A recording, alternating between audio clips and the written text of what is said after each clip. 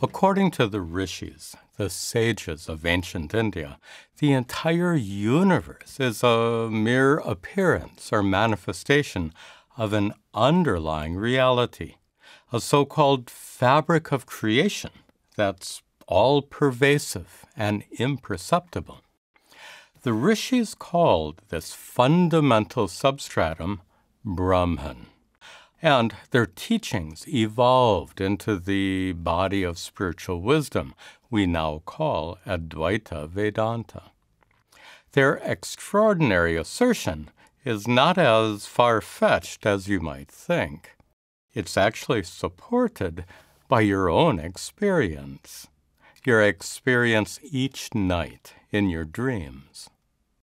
When you dream, everything seems completely real. But in fact, it's all a manifestation of your own consciousness. The chair you're sitting on right now is made of wood or some other kind of material. But a chair you happen to sit on in a dream is utterly different. The furniture, buildings, and people you experience in your dreams are all made of your own consciousness. Consciousness itself is the underlying reality or fundamental substratum because of which everything in your dream exists. Right now, while you're awake, everything you experience also seems completely real. Yet, the ancient rishis discovered that it's all an appearance or manifestation of an underlying reality, Brahman. Everything here is made of Brahman, so to speak, like everything in your dreams is made of consciousness. The rishis concluded that Brahman alone exists. Everything else is merely a form or manifestation of Brahman. This radical view is called Advaita, or non-duality. It completely rejects the conventional dualistic worldview, the notion that the world of people and things you perceive is absolutely real. Not surprisingly, this bold teaching raises many questions. For example, if the world around you doesn't truly exist, then how can you interact with it? How can you eat food or drive a car that isn't real? How can you relate to your loved ones if they don't truly exist? Obviously, we have to inquire further into the nature of non-duality. Consider this. Advaita Vedanta is intended to lead you to realize that non-dual Brahman alone truly exists. According to this lofty view, not only is the world unreal, but even the Supreme Being, God or Ishvara, is unreal.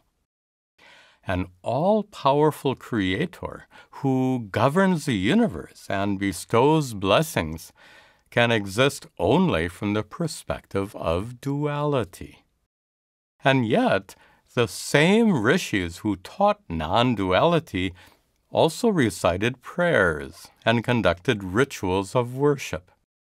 Even today, most traditional teachers of Advaita Vedanta prescribe various kinds of prayer and devotional meditation. These dualistic devotional practices, the practices we know as Bhakti, are meant to help you realize non-dual Brahman. But the problem is, how can you pray to or meditate on a supreme being who doesn't truly exist. This seems like a complete contradiction. Contradictions like this are certain to arise when non-duality is not properly understood. And because of the extremely subtle nature of this topic, it's hardly surprising that non-dualistic teachings are misconstrued by many, if not most, spiritual seekers. Let's try to understand better.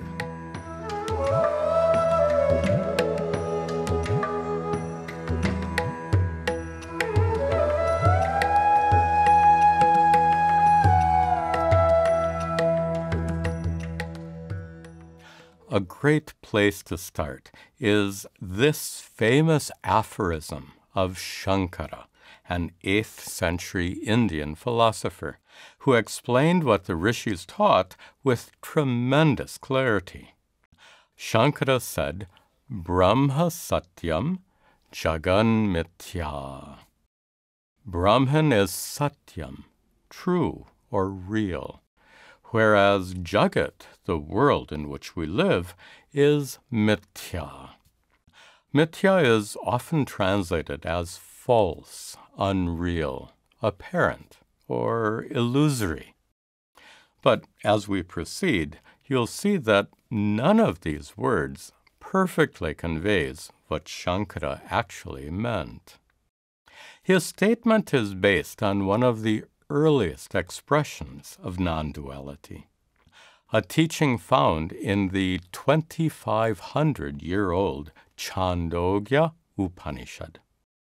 There, a great rishi tells his son, "Dear boy, by knowing clay, everything made of clay becomes known. Names and forms are merely notions, whereas clay is the underlying reality because of which they all exist." Here, the rishi used a clay pot to represent the world. The world is comprised of countless objects, and each object is a form of some kind of material. This pot is a form of clay. This table is a form of wood. Clay and wood are materials, substances. But this pot and table are not substances. They're merely names and forms, nama and rupa. This pot is not an independently existent thing. It's just a form of clay. Suppose the clay from which it's made weighs several ounces. Does the pot form add anything to that weight? Not at all. Really speaking, this object is just clay, nothing else. This reasoning suggests that names and forms like pot are merely ideas or concepts. They're not independently existent things, like the material clay. The rishi concluded by telling his son that just as clay is the underlying substance because of which this pot exists, Brahman is the underlying reality because of which the entire universe exists. His remarkable insight is not simply a matter of faith. It has to be understood. In Advaita Vedanta, the teaching that non-dual Brahman is the substratum of the cosmos is not a doctrine that you have to accept or believe. It's a reality to be known. It's a truth that you can discover for yourself. The process of discovery is based not only on the teachings of the rishis, but also on your own experience and reasoning. For example, consider this table. Table is a name and form of wood. So, table is really just an idea or concept, whereas wood is the underlying reality. But wood is just a name and form of cellulose fibers. So wood, too, is just an idea or concept, and cellulose fiber is the underlying reality. You can guess where this line of thought goes from here. Cellulose fiber is a form of cells. Cells are forms of molecules. Molecules are forms of atoms. Atoms are forms of protons, neutrons, and electrons. Those particles are forms of mysterious things called quarks. And quarks are forms of, well, science hasn't quite gotten that far yet. But eventually it will. All this reasoning suggests that science might never find a fundamental, indivisible substance that underlies all material forms. Science might only discover increasingly subtle and minute forms of matter.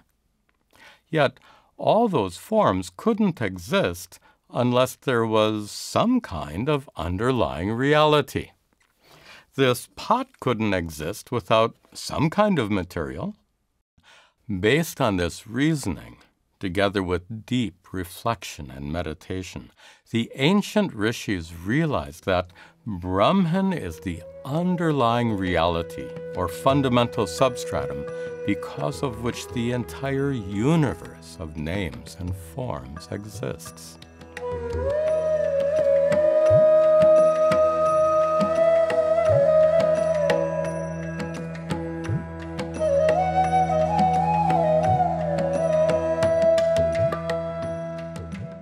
Now, let's return to the quotation, Brahma Satyam, Jagan Mithya. The word Satyam indicates that Brahman is the ultimate truth of the world, the underlying reality because of which everything exists. Shankara used the word Mithya to indicate that the world consists only of names and forms. That means the world is less real than Brahman because the world's existence is completely dependent on Brahman. Let me explain. This book is a form of paper, and this cloth is a form of threads. The existence of these forms depends on an underlying material, paper and threads, materials that exist independently of the book and cloth. This pot depends on clay for its existence, but clay exists independently of the pot, because if the pot gets broken, clay will continue to exist. So we can say that clay is more real because it has independent existence, whereas this pot is less real because it has dependent existence. In this metaphor, clay represents Brahman. Brahman is Satyam, absolutely real. It exists independently of the world. This pot represents Jagat, the world. The world is Mithya. It's less real than Brahman because it depends entirely on Brahman for its existence. It's not surprising that scholars define Mithya as adhisthana ananyatvam, a state of existence that's completely dependent on an underlying reality. Unfortunately, some people misinterpret the expression Jagan Mithya to mean that the world is an illusion.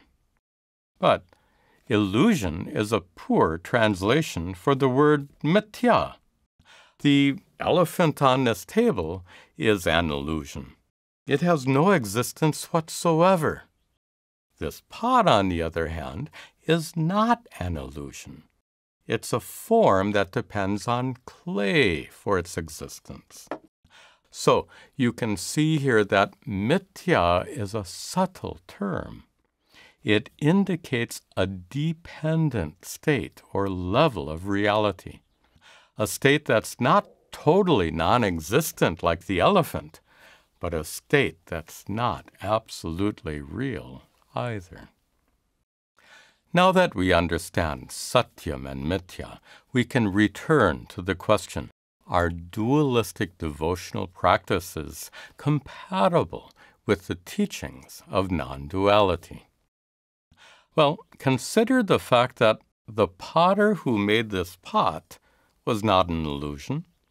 He was as real as this pot.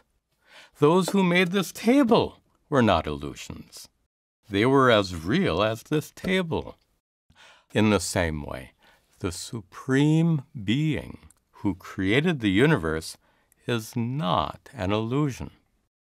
God, or Ishvara, is as real as this creation, as real as the stars and moon, as real as the mountains and seas, as real as you and me.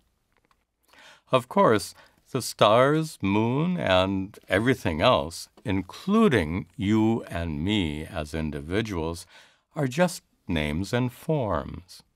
And all these names and forms exist depending on an underlying reality, Brahman.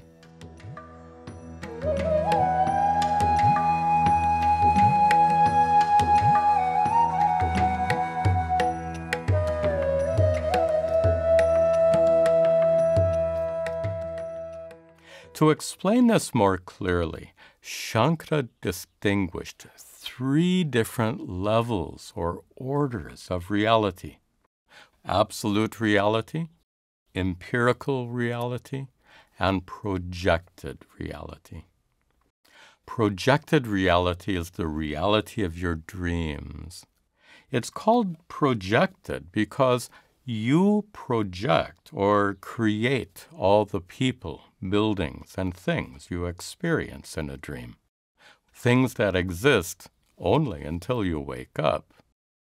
Anything you dream, imagine, visualize, or hallucinate is a manifestation of your own consciousness.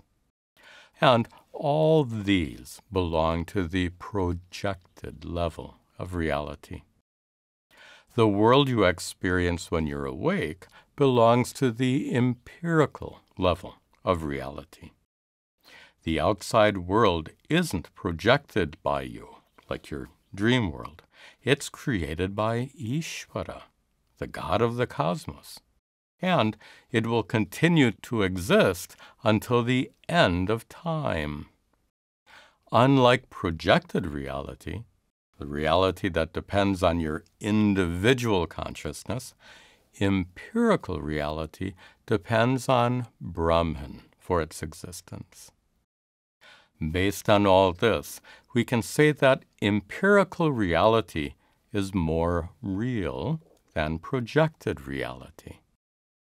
Beyond these two is the level of absolute reality. From this highest perspective, there's no outside world, no Ishvara who creates a world, and no individual beings like you and me. There's only non-dual Brahman. It's like, from the perspective of clay, there's no pot here at all. There's only clay. Now, before we continue, it's really important to understand that these 3 levels of reality are not mutually exclusive. They can be present simultaneously in your experience. At one level, this is a pot, but from another perspective, it's nothing but clay. Both are simultaneously true. Here's a better example. When you watch the sunset, seeing the sun move downwards, when the horizon is actually moving upwards, happens to be an optical illusion, an illusion that belongs to the projected level of reality. The sun, on the other hand, is not an illusion. It belongs to the empirical level of reality. And finally, the sun's existence depends on non-dual Brahman, which is absolute reality. So here, all three levels of reality are present at the same time. Shankara carefully distinguished these three orders or levels of reality to help us understand them individually and avoid confusing one for another. For example, it's a mistake to think that objects in your dreams are as real as this pot. But it's equally a mistake if you think that objects in the world are absolutely real. Now, let's apply Shankara's three levels of reality to the question, are dualistic devotional practices compatible with the teachings of non-duality? To answer this, it's crucial to understand that anything belonging to one level of reality can't affect or interact with things of another level. Let me explain. If you're thirsty in a dream, your thirst can't be quenched by a glass of water on a table next to your bed. Thirst belonging to the projected level of reality can't be removed by water that's empirically real. For dream thirst, you need dream water. But on the other hand, if you dream about drinking from a sparkling mountain stream, gushing with cold, fresh water, you might still wake up feeling very thirsty. Only things that belong to the same level of reality can affect or interact with each other. This principle holds true for absolute reality as well. Empirically real problems like poverty, hunger, and illness can't be solved by adopting the perspective of absolute reality and claiming that those problems don't truly exist. To dismiss worldly problems in this way is a terrible misuse of non-dual spiritual teachings. Even though poverty, hunger, and illness are not as real as Brahman, you can't deny the fact that they cause tremendous suffering in the world. Non-dual Brahman and worldly problems both exist. They exist at different levels, and one doesn't negate the other. So, worldly problems can't be ignored, and at the same time, worldly problems can't diminish the completeness and perfection of non-dual Brahman. Now, to which level of reality does Ishvara, or God, belong? As we just saw, if Ishvara happened to be more real or less real than the world, then interaction of any kind would be impossible. Ishvara wouldn't be able to govern the world or receive our prayers and worship. Also, much earlier we discussed how the creator of the universe can't be an illusion. Just like the maker of this pot had to be as real as the pot, in the same way, the creator of the universe has to be as real as this creation. So we can conclude that Ishvara and the world both belong to the empirical level of reality. But some people reject this conclusion. They ask, how can Ishvara not belong to the highest level of reality, the level of Brahman? Well, first of all, Brahman is the underlying reality that gives existence not only to the entire world, but to Ishvara as well. So in a manner of speaking, Ishvara is a form of Brahman, an embodiment of the highest reality. And further, as the fabric of creation, Brahman is pure existence, immeasurable and immutable. As such, Brahman is nirguna. That means Brahman has no attributes or qualities whatsoever. Ishvara, on the other hand, possesses attributes and qualities, like being the creator of the universe, like having the intelligence to govern the cosmos, and like being the source of all blessings. Endowed with these majestic attributes, Ishvara is the supreme being, the most powerful, most intelligent, and most glorious among all beings that exist at the empirical level of reality. Even though non-dual Brahman is the highest reality, you can't really pray to pure existence that has no features or attributes whatsoever.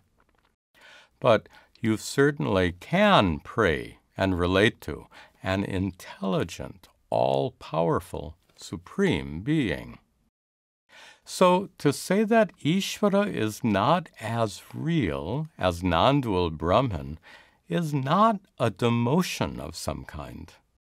It's a powerful affirmation of the fact that Ishvara is every bit as real as you and me. The ancient rishis understood very well that prayer and devotion can be extremely helpful in spiritual life.